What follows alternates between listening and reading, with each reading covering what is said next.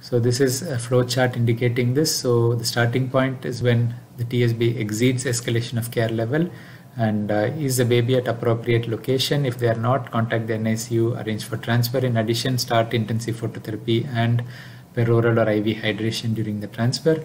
If they are already in a good unit who can do the exchange, then you send the stat labs as we discussed, notify the blood bank, measure the bilirubin at least every 2 hours, and intensive phototherapy and peroral or IV hydration and immunoglobulin therapy and bilirubin albumin measurement options can be considered. Acute bilirubin encephalopathy or latest TSB is above, then urgent exchange transfusion should be done. If the baby doesn't meet the exchange level, you can continue intensive phototherapy and hydration and measure every 2 hours till you de-escalate. In terms of hemolysis, you also have end-tidal carbon monoxide measurements. Most of the units do not have that, and that's an indirect marker for hemolysis.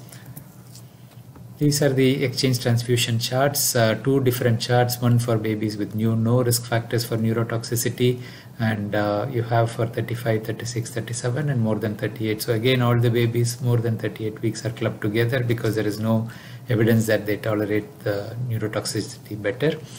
And you can see here for a term baby 38 weeks, exchange is around 27 milligrams % by day 3, day 4. And you can see what I mean. In the first 24 hours for these babies, even a level of 22, 21 for example, and in the first 6 hours even a level of 16 would be indicating exchange transfusion. So obviously they have revised these levels. It's better than the previous charts as well in terms of the number. It has been slightly pushed up, which reduces overreaction.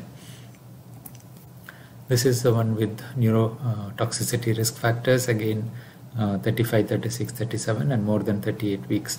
So they don't really discuss babies under 35 weeks, and most of us follow the NICE UK charts where we have separate charts for the babies for each gestation from 23, 24 weeks onwards in the NICE UK charts. For the babies above 35 weeks, the AAP charts are better.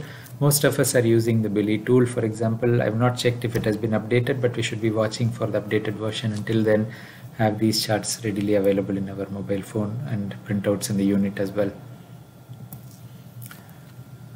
So one more point about the exchange transfusion is that we should be targeting 40% hematocrit so that there is more albumin and less red blood cells which can bind the bilirubin better, because the purpose of exchange transfusion is for the bilirubin to be bound by albumin and removed when you are